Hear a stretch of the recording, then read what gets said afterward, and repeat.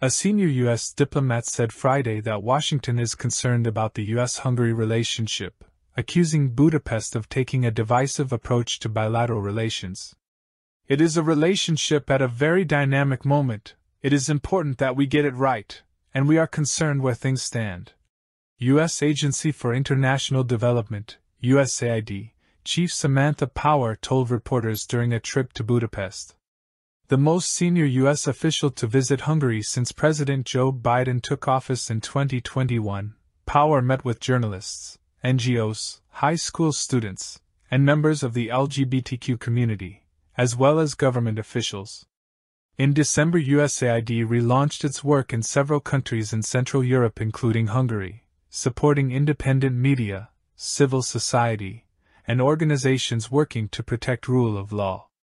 Power's visit comes a week after Hungarian Foreign Minister Peter Szijjártó said criticism by U.S. Ambassador to Hungary David Pressman of Budapest's ambiguous position on Russia's war in Ukraine was irrelevant.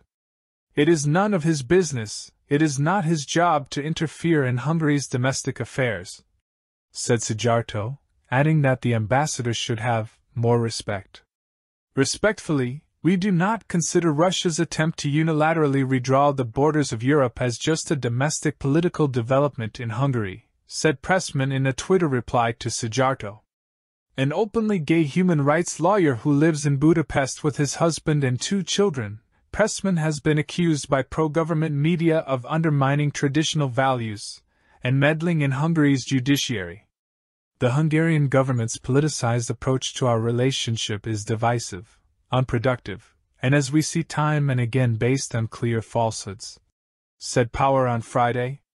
The U.S.-Hungarian relationship is one that is being watched very carefully in Washington, she added.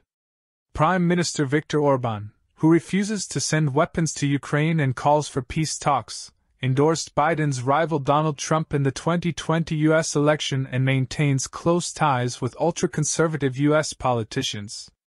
The Obama administration, in which Biden served as vice president, had given Orbán the cold shoulder and warned against his clampdown on the judiciary, press, and civil society organizations.